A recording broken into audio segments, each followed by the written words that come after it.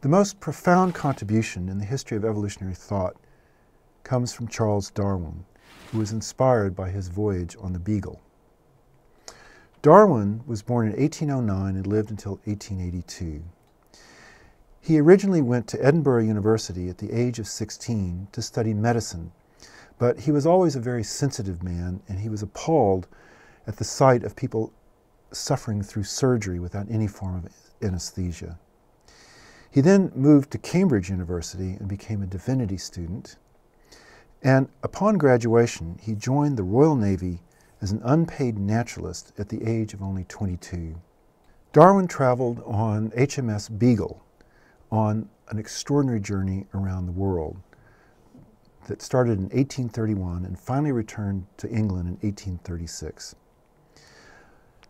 On this journey, they passed down the east coast of South America, visited the Falkland Islands in the South Atlantic, went around the Cape of Good Horn to the Galapagos, to various islands in the South Pacific, Tahiti, then over to New Zealand, Australia, around the Cape of Good Hope in southern Africa, went back to South America briefly before finally coming back up to England. It was an extraordinary journey.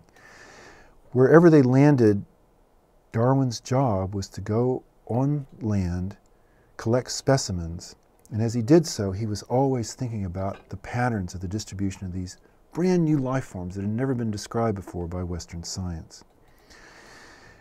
One of the most important stops along this whole journey was at the Galapagos, where these are barren volcanic islands, famous for their large marine iguanas and also their finches. He spent enough time on there to realize that the finches on this archipelago were very similar to each other and yet subtly different from each other. So you have a variety of these finches. So some are ground finches, they eat seeds, they're mostly foraging on the ground. Some are small, some medium, some large.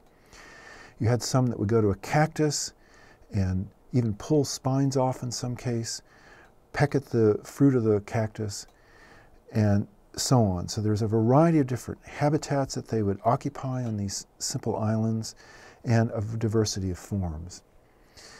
And what he began to realize is that the shape of their beak reflected the kind of diet that they had, that these would have relatively short stubby beaks so they could crack open seeds, and these had more pointed ones so that they could catch insects.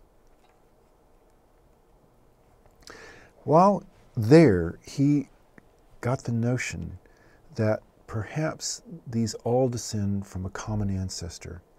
And so he developed a family tree for the Galapagos finches. He said that while these ground finches must all have a more recent common ancestor, that all these that had more woodpecker-like traits must have a more recent common ancestor. Likewise, the ones that were not woodpecker-like but still like to eat insects, and so on. But he reckoned you could go back far enough and they would all have a single common ancestor.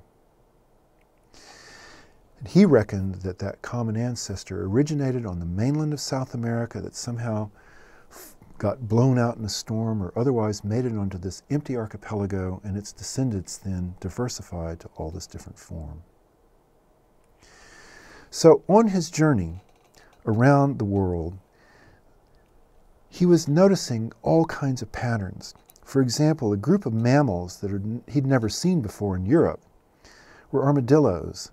These are sort of armor-plated things, eat a lot of insects.